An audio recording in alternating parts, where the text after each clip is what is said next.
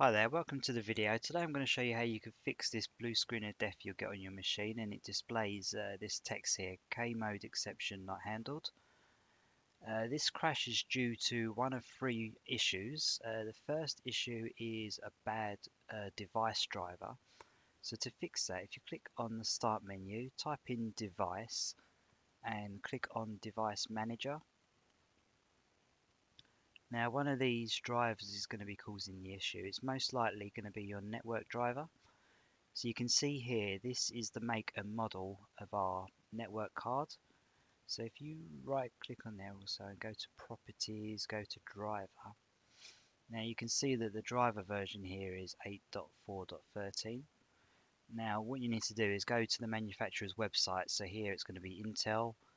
Look for that driver and see if there's an updated driver. There should be an updated driver, so just download that and install it, and it will update the driver version and it should fix the problem. The next most common cause is a corrupt file.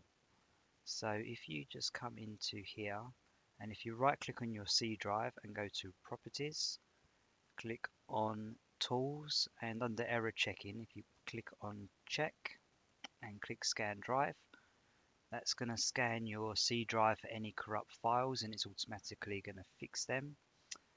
And the last thing to do is run Windows Update. So if you just go, if you type in update and then check for updates, it's possible that Microsoft are aware of this problem that's causing the crashes and they've released a hot fix or an update that will fix it. So if you just come in here, just run the Windows Update, and I can't run it because I've actually disabled it recently, but here it should have a check now. So if you just click on that button and download and install all the updates that are available, and that should fix your problem as well. Okay, thanks for watching. Please post any comments below you have on this video, and please remember to subscribe. Thanks a lot.